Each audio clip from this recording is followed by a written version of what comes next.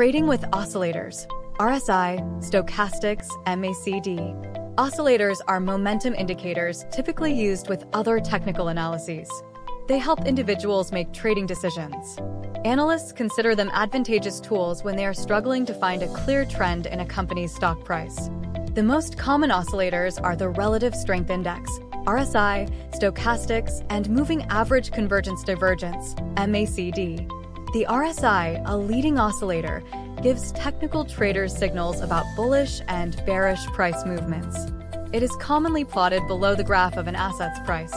Once the RSI is over 70, it's considered overbought, while below 30 is oversold. Its line crosses below the overbought line or above the oversold one, signaling to buy or sell. RSIs are more suitable in trading ranges than trending markets. Another leading oscillator is stochastic. It is a popular technical indicator that generates overbought and oversold signals. Stochastic oscillators rely on an asset's price history and tend to vary around mean price levels. They measure asset price momentum to determine trends.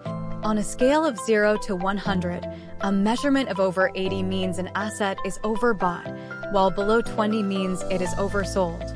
MACD, a lagging oscillator, is a trend-following momentum indicator that shows the connection between two moving averages of a security's price. It helps stock, bond, and commodity traders identify trade entry and exit points.